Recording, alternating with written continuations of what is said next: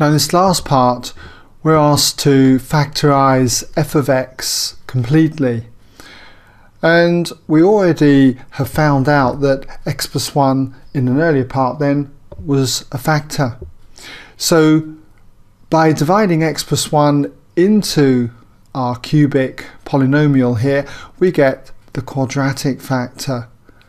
And this tells us that x plus 1 times the quadratic factor should equal this cubic expression here.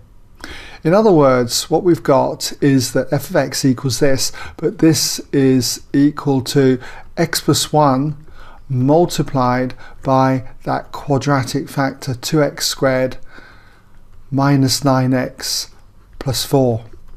And because it says factorise f of x completely, it does seem to suggest that the quadratic factor factorises again. So we've got x plus 1 then, and this quadratic factor, if we split it into two other linear factors, we can see that it's got to be a 2x and an x, and it's got to be a minus 1 and a minus 4. If you check that out, that expansion there does give you your 2x squared minus 9x plus 4. So there's f of x then factorised. You could though do it another way, and that is that we know that x plus 1 is a common factor, and without doing this algebraic long division we could say, well okay, let's just put this down here. F of x equals x plus 1 multiplied by some quadratic factor. So what have we got to multiply the x by to give us the 2x cubed? Well, it's got to be 2x squared. What has the 1 got to multiply with to give us that plus 4? Well, it's got to be plus 4. So that gives us the start of our quadratic factor, and we've got the end part here. We just need to get the x term. And we could do that by considering, for instance, what is going to give us the x term here, minus 5x. We want to create that minus 5 for our x term. And where's that minus 5 going to come from?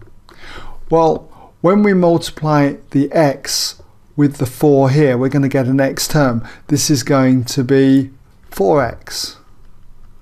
Where else are we going to get an x term from? When we do 1 multiplied by this value here, 1 multiplied by something, and then we've got to, as I say, add 4x to it, and we've got to end up with minus 5x. So really we want to have minus 9x in here.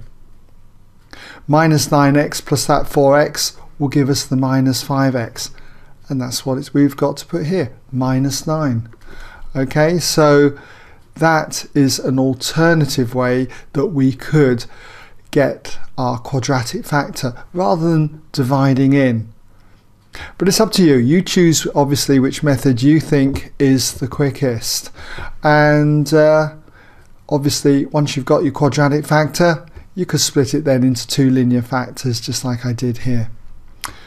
Alright, so I hope that's given you some idea then of how you could go about this question.